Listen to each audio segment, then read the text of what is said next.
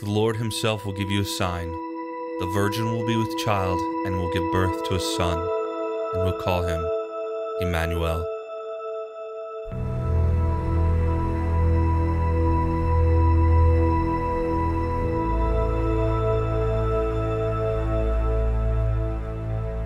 She was growing into a teenager, and was living then in the obscure village of Nazareth in Galilee. She gathered the grain during the day, and tended the lamp late into the watches of the night.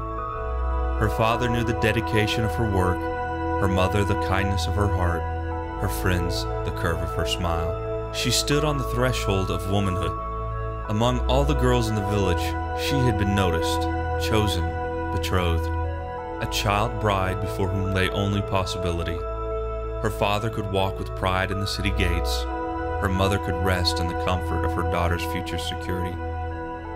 But then he came, unexpected, unannounced, spoke openly and without shame of pregnancy, virginity, and a son. Things men never discussed, and women only whispered about behind closed doors.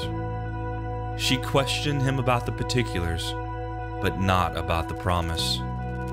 She knew the prophecies, and the angel's words rang true. She would be scorned and rejected, labeled an adulteress in whispers and glances.